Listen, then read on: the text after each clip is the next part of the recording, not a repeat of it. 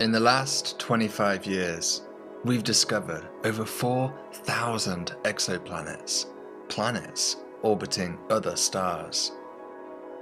New exoplanet discoveries have become normal, even routine, so much so that they rarely even make the news anymore. And yet, as wonderful as these discoveries are, planets are just one part of the equation that describes a solar system. For example, in our own solar system, there are 8 planets, but a staggering 205 moons around those 8 worlds.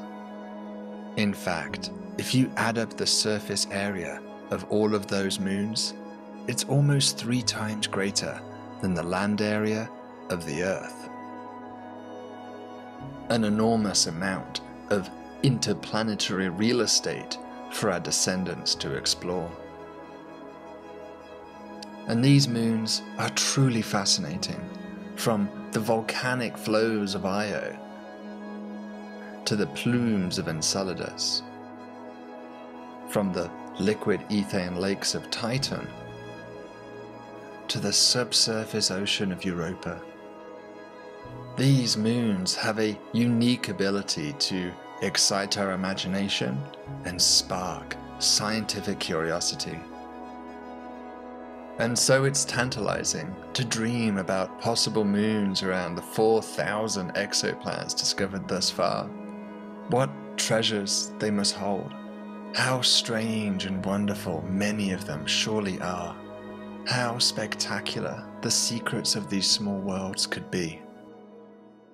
Yet these dreams remain firmly hidden from realization, because despite a decade of effort trying to look for these things, we still don't have a catalogue of exomoons. They have been persistently elusive. In fact, to date we only know of just one exomoon candidate, an object that we found in my team called Kepler 1625bi. To be real with you, I sometimes feel like I'm somehow personally responsible for this failure, at least in part. A decade ago, I wrote my PhD thesis on the topic of exomoons, where I devised methods to detect them in future missions. And the idea was really quite simple. If a planet has a moon around it, then that moon should gravitationally tug on the planet and cause it to wobble about in space. For planets which eclipse their star, so-called transiting planets, these wobbles will cause the timing of these transit events to apparently vary. So for example, if an alien watched the Earth transit in front of the Sun, the transit would be expected to occur once every 365 days. But the moon actually causes the Earth to sometimes transit 2.5 minutes too early and other times 2.5 minutes too late. And so, using those variations, an alien could figure out that the Earth has a moon. These transit timing variations, or TTVs, emerged as an exciting path forward for detecting exomoons. Yet more, these wobbling planets not only cause TTVs, but also the wobbles cause the speed of the planet to change and thus the duration of the transits to vary, giving us transit duration variations, or TDVs. So after finishing my thesis, I have to admit to being pretty optimistic that the combination, the fusion of these two techniques, TTVs and TDVs together, would really solve the exomoon problem and give us many detections. This optimism was heightened by the launch of NASA's Kepler Space Telescope around the same time, which I predicted would be capable of detecting Mars-mass exomoons using these techniques. Things looked great. I even launched a project to search for them called the Hunt for Exomoons with Kepler. Exomoons will be playing an increasing role in our study of planetary systems in the future. I think we will discover potentially hundreds of exomoons in the future. Now, exomoons was pretty niche as a field, and still is. There really was just me and a few others thinking about how to detect them. And so I sometimes wonder, was my enthusiasm and optimism for how many detections we might find somehow off-putting for new people thinking about joining the field? They might reasonably think, if Kipping is going to detect all of these moons, what's the point in me trying to join it? He's just going to find them all, I won't be able to get any. And that's definitely not desirable, because no field benefits from a monopoly. Everyone makes mistakes and misses things, certainly me included. And so the more eyes we have on the prize to try and look for these things, the better our chances for success. But the fact is that there really weren't any other teams apart from us who were doing a systematic survey for exomoons. And so when we failed to come up with a catalogue of these things, I think it really kicks the wind out of the sails of this emerging field. And once Kepler was done, it is now no longer functioning and taking data, I can totally understand why many of us might have pessimism about the future of exomoon hunting. I think what we need are new ideas, new thoughts and approaches, going back to the original theory, dusting it off and seeing if there are ways to improve it to give us the best chance possible to find these exomoons at last. And I'm certainly hoping that other people will join that effort, but I'm taking some responsibility for this myself and going back to some of those original papers and seeing if there are things we can do to improve our chances. So what went wrong? Why is it that Kepler didn't find a bunch of moons? One effect surely coming into play here is that most of the Kepler planets that were discovered orbit their stars in very tight orbits, much closer than Mercury orbits the Sun even. That's certainly not good for moons, but there's still plenty of planets found further out where it is a little bit more surprising that we haven't seen anything. And in our exomoon survey, we specifically focused on those cooler, longer period worlds, hence the name of our team and this YouTube channel, the Cool Worlds Lab. But even amongst these cool worlds, we don't seem to have found an abundance of exomoons. In fact, the only one we have is this one exomoon candidate. So why? Remember what I told you earlier. One of the principal ways proposed to look for exomoons is TTVs, transit timing variations, wobbling planets. Now soon after Kepler launched, it didn't take long for it to find these TTV effects. In fact, Kepler found a lot of them, hundreds of systems exhibiting TTVs, a veritable goldmine of exomoons. But we soon realized that many of these TTVs were very clearly caused by planet-planet interactions and not planet-moon interactions. This wasn't that surprising. After all, Neptune in our own solar system was discovered by seeing Uranus wobble around in space all the way back in the 19th century. And don't get me wrong, these planetary interactions have been wonderful for learning about planetary masses and architectures. But the sheer volume of these things poses a major problem to those of us like myself who are interested in looking for exomoons. How can we tell whether the wobbles that we see are due to a planet or due to a moon? It's a bit like trying to detect a small faint LED light residing within a field of flashlights. The signal's there, it's just buried under a wave of spurious effects.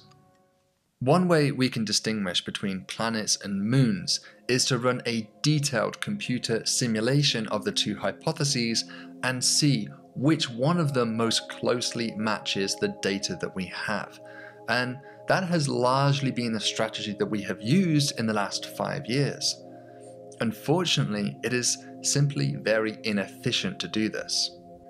To give you some context, if I take just one of these 4,000 exoplanets and run the moon simulations on my desktop computer, it can take months or even years for the simulation to finish.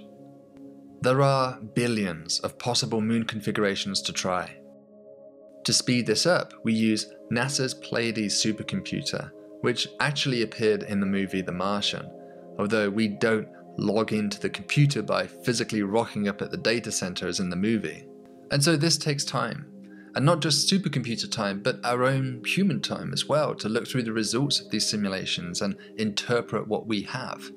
And so, in the last 5 years, we have been limited by human manpower, computational resources, that we have only really been able to look through about 50 or so exoplanets with these detailed moon simulations. What we need are faster methods, techniques which can very quickly discern what is worth looking at and what is maybe more valuable to spend that precious computer time on. Enter our new paper entitled Impossible Moons. Okay, what am I talking about here? Our new paper really looks at the landscape of all of these TTV planets and just asks right off the bat, can we throw out some of these planets as being potential moons? Is there a subset of these for which we can say with great confidence there is no way that an exomoon could possibly produce the signal that we are looking at? To do this, we really dust off those original equations from my PhD thesis and plug in extreme parameters. Parameters so extreme that they're impossible. So, for example, the TTV effect gets larger when the moon is further away from the planet. It's really just the law of pivots. So the further out the moon is, the more leverage it has to jerk the planet around.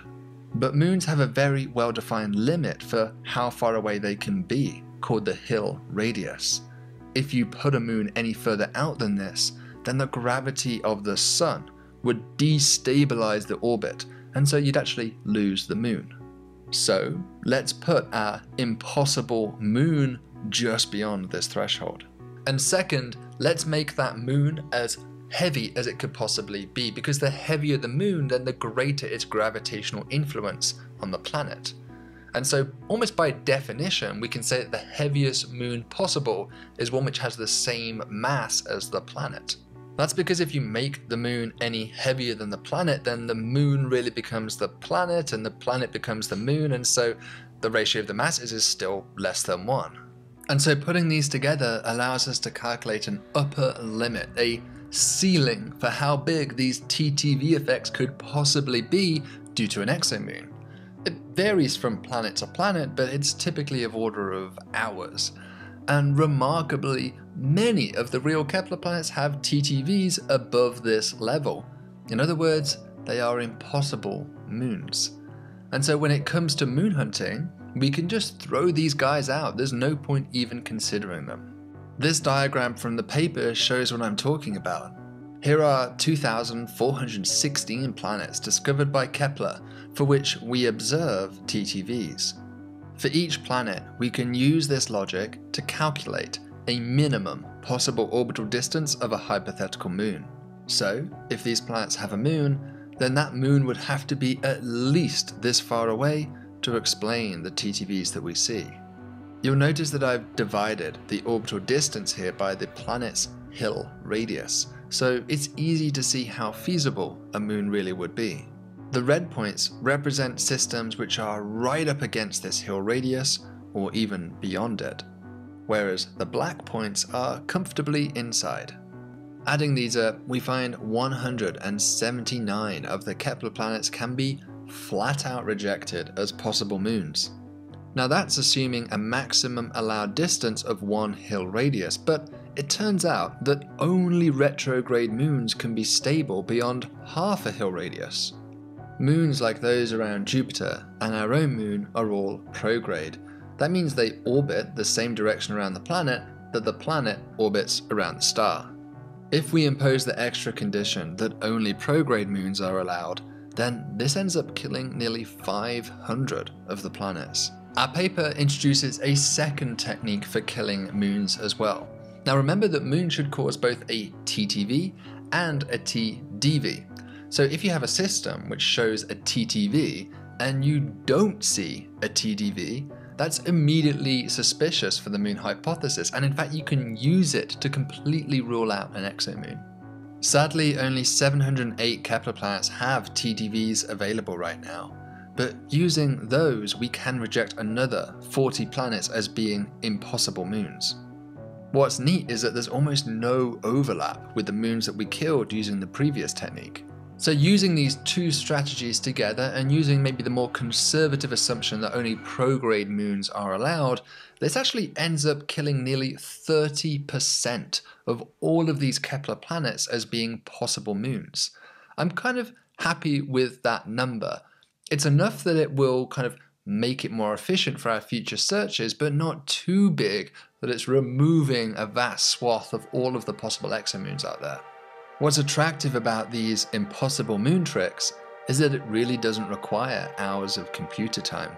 Within just a few seconds, we can eliminate many planets and direct our resources more efficiently to where it's needed. So what's next? Well, we've already started using this in our own exomoon hunting surveys, along with another even more powerful development that I will tell you about in a future video. Together, these two developments really represent the first significant improvement in exomoon theory that we've had in a decade, and I'm really excited to see what they can do for us in the near future. Right under our noses, many of these Kepler TTV systems could really be genuine exomoons. We just need to figure out which ones are real and which ones are caused by planets instead. It's a thrilling time to work on exomoons. There's just so much we don't know, and we're literally figuring out the methodology right now. You know, sometimes students ask me whether the gold rush era of exoplanet discovery has passed, and maybe they wish they'd been born 20 years earlier so they could have played a pivotal role in those early formative years of exoplanet discovery. And I don't know the answer to that. Maybe there is some truth to it. But for exomoons, we can say confidently that the gold rush era of exomoons is absolutely ahead of us and not behind. Exomoons will be a game-changing revolution, one that's been on the tip of our fingertips for the last decade, yet just out of reach. This is the time for not just my team, but for others too to join in and try out new ideas, searching with different techniques. It's through the variety of these ideas and human ingenuity that we will succeed. Infinite diversity in infinite combinations. So until next time, stay thoughtful and stay curious.